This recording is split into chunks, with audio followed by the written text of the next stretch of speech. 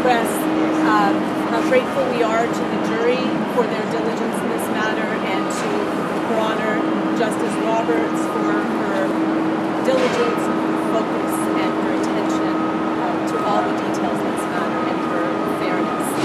Mr. Hoggard's conviction and sentence sends a message to our community that sexual violence will not be tolerated by anyone. We take sexual violence very seriously as prosecutors, and these are difficult offenses, but to that end we want to commend both complainants for coming forward to the authorities in 2018, for speaking to the police, and for testifying at the trial. This is no doubt a very difficult process, but it's a necessary one. They were very brave. They both came forward in 2018. They spoke to the authorities.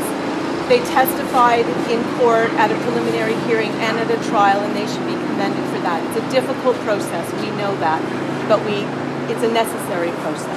We can only prosecute if we have survivors who will